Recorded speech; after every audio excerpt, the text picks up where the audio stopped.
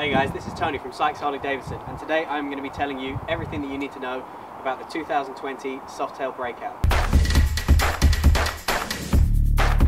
First impressions of the Breakout. The Breakout is the embodiment of modern American chopper culture. This bike is incredible and the styling on it is fantastic. You've got a 21-inch wheel in the front there, you've got a Milwaukee-Eight 114 motor that pulls like an absolute train. It's long, it's low, and then you've got this fat back end on it.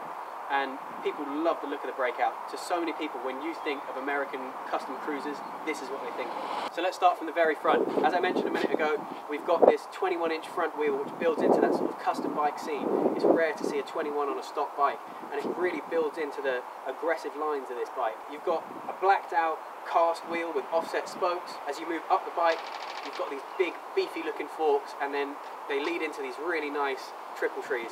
These blacked out triple trees against the polished fork tubes give you a nice bit of contrast, and it just sets the bike off. I really like the headlight on the Breakout. I think it looks really, really slick. It gives you a really, really nice flowing feel as you come across the top up to the bars. The Breakout features these nice low drag bars, again building into that aggressive riding position. The risers on the Breakout are these really cool chrome risers, and I love the way that Harley's taken some cues from that custom bike scene and they've integrated the speedo into the top clamp of the risers, so it gives you the impression that there's no speedo at all. It gives you a really nice clean set and looking handlebars.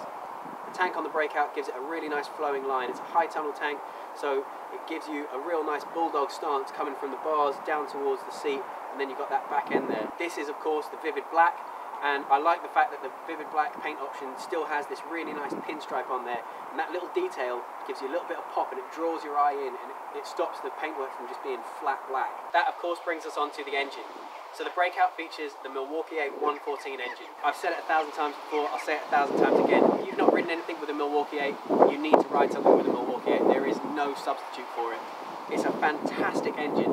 It's smoother than the twin cam, it's got more power than the twin cam, and it's more efficient than the twin cam. From a styling perspective, the Breakout is all about the bling. So you've got the chrome cam cover, transmission cover, you've got chrome rocker covers, and then you've got those highlighted engine fins, which against the wrinkled black just draw your eye in, but it's not too flashy. And I think the engine on these bikes looks phenomenal. You can't talk about the engine without talking about the exhaust, and personally, I actually really like the line on these 2x2 systems, the shotgun exhaust on the Breakout.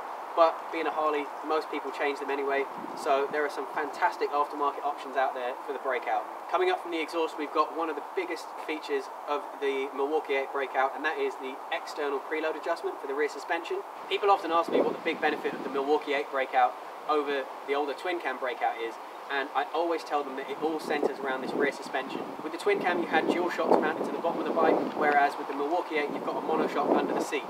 When Harley was redesigning the frame around that monoshock, they managed to realise a significant weight saving. So overall, the Milwaukee-Eight Breakout is 12 kilos lighter than the twin cam was.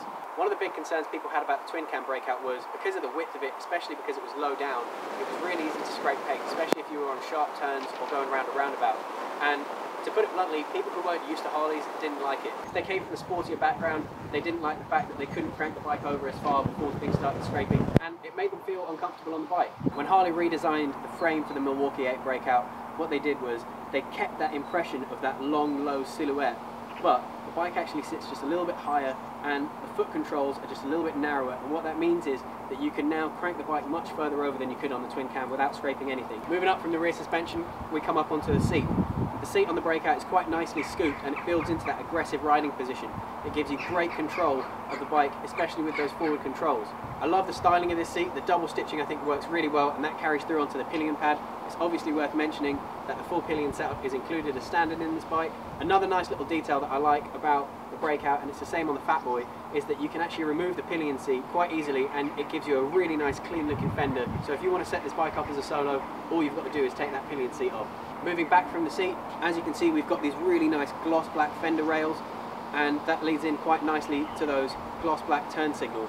Again, you've got that big 240 rear fender on here, and Harley's put that nice little pinstripe on there just like they did with the tank, and that little bit of detail just draws your eye in and it stops the paintwork from just being flat. Of course, I have to mention that you can get a docking kit for these bikes, so then you can have all of your detachable accessories.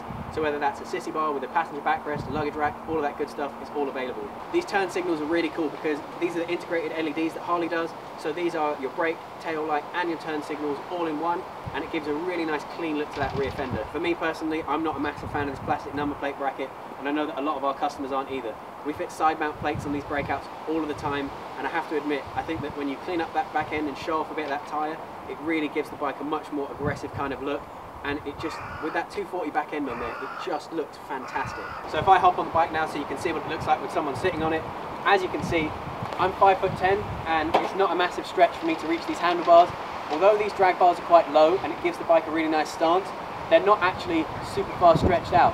So I'm still pretty upright here. I'm in a really comfortable position. It's not too aggressive, and it's not a massive reach for me to get to these foot controls either. Even though the breakout comes with forwards, if you're a rider with a shorter inseam, it's not a problem. Because this bike's so low, I'm flat-footed on the ground quite comfortably here.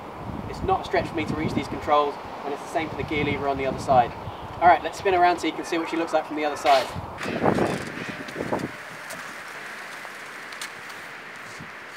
Key points to mention about the left-hand side of the breakout: on the front wheel, you've got that brake disc and the caliper, and then as we move up, something that's a really important little detail to note about all of the Milwaukee-Eight Softails is that they've all got this USB charging point just here behind the headstock. This USB charging point is an absolute lifesaver.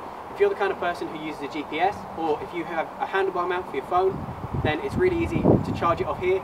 And if you're like me and you always keep your phone in your pocket, then you can still run a cable from here to your pocket and charge your phone like that. As we come back to the engine, you can see the breakout features this gorgeous chrome primary cover.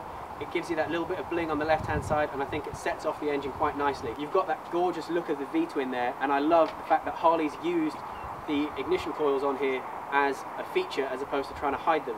Because on the Milwaukee-Eights you've got twin spark heads, you've got twice as many HT leads, and instead of trying to hide them away and run those cables, Harley's framed it as a feature right there, as a lot of people do on their custom bikes, bang in the middle of the V-twin, and it really shows off that left-hand side of the engine nicely. Coming to the very back, you've got that chrome belt guard, and that gives you a really nice little bit of contrast against the blacked out wheels, the black fender, and those black fender rails. Alright, and that's the left-hand side of the bike. Alright guys, that's our video. I hope that you enjoyed hearing what I had to say about the 2020 Softail Breakout, and if you enjoyed this video, please don't forget to like, subscribe, share, all that good stuff so that I can convince my boss it's worth me making these videos. If you're interested in a new breakout, then don't forget Sykes Harley-Davidson delivers nationwide within the UK, so no matter where you are, if you're interested in this bike, give us a ring on the number in the description, and one of our sales team will be more than happy to help you out with any questions you may have.